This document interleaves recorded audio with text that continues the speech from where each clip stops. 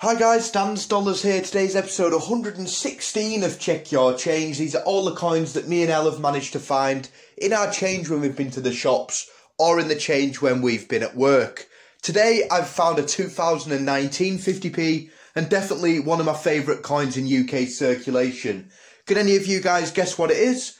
Well, there was actually only 3 commemoratives made for 2019, 2 Paddingtons and this one here, the 2019 Sherlock Holmes.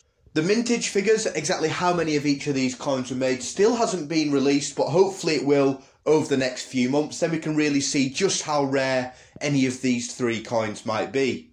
I personally do believe that this one might be rarer than the others, but I'm not 100% sure, as these coins are still available on the Royal Mint website to buy for £10 each. When it comes down to the 2 Paddington Bears, I do believe probably in the region of 4 to 6 million of each coin were made. But like I say, we will have to wait until those magical mintage figure numbers have been released. Feel free to comment below if you've been lucky enough to find any coins in your change today. Hopefully we can add a few more to this book over the next month or so, but I know that finding coins at the moment, especially with lockdown, is super difficult. Hope you enjoyed the video guys, we're nearly at the weekend, and as always, thanks for watching.